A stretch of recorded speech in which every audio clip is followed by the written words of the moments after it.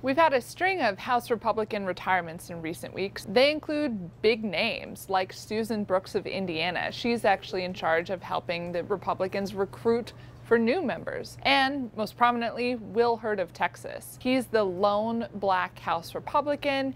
He has been willing to buck some of his party on President Trump. Taken as a whole, it suggests that there are minority lawmakers who don't see a future in this party under Trump.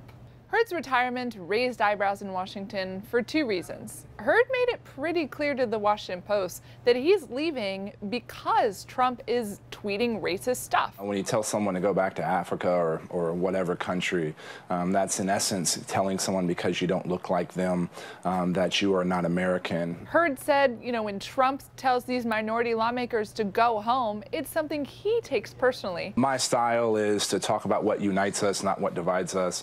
I think that is something that's better long run, and also is more helpful when it comes to trying to win elections. The second reason is Hurd represents the kind of district that Republicans will want to hold on to in order to try to win back the House majority next year. I represent more of the southern border than any other member of Congress. It's 70% Hispanic. It's along the border where a lot of these immigration issues nationally are very salient. And it's a battleground district in what could be a battleground state, both in the battle for the House and maybe even the presidential race. With Hurd's retirement, the Republican Party is losing one of its critics against Trump. The tweets are racist and xenophobic, period, in the story, and they're also not accurate. Hurd recently voted with House Democrats to condemn Trump's Go Back tweets as racist. Hurd opposes Trump's border wall. He opposed Trump's travel ban.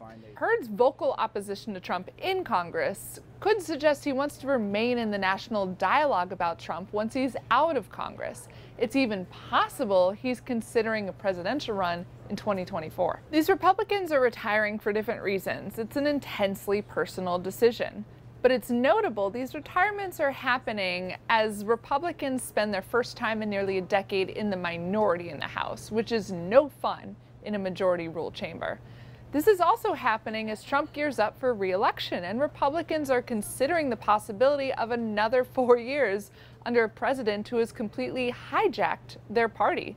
For the most part, if you're a Republican and having to defend Trump's tweets every day in the halls of Congress, that's exhausting, and it's been wearing on a lot of these lawmakers for the past nearly 3 years. As far as what this means for the battle for the House, no one retirement can change this. And a couple of these retirements are in districts that Republicans expect to keep, like in Alabama.